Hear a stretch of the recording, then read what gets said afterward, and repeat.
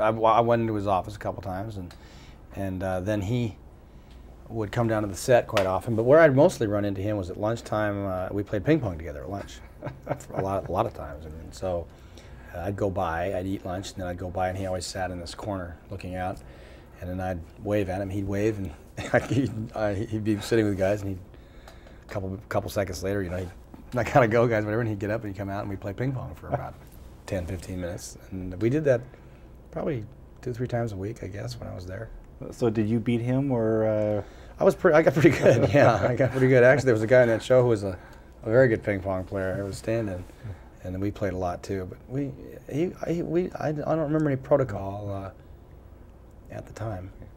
Okay, well, let's go to Escape from New York for a minute. When you did that movie, was that a film that some people advised you against doing it because it was kind of a departure from some stuff?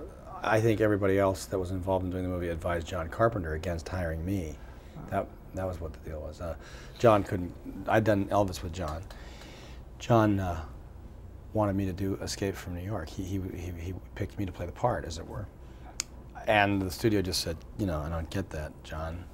It doesn't make sense. And John fought for me to do the movie, and he won out, and I did the movie. And I actually had done some television things, I think, that could show Diddley Tower. Yeah, it could show people that there was a range ability to play something like Snake Plissken. What we did was we just took it to the nth degree, which I think was much farther than most people thought it was going to be taken. We made the character very socially unredeemed, and that scared people for a while. When we spoke on Executive Decision, your hair was longer and you had the stubble because you were shooting shooting this movie. I'm just curious, when you let your hair grow longer like that and you have the rougher look, do you notice a difference in the way people react to you when you walk down the street? Gee, I don't know. I never thought of that. I don't know if I see people react to me at all. I don't know. I guess maybe so. You know, I love the L.A. Coliseum scenes. A lot of great extras, dressed pretty rough there.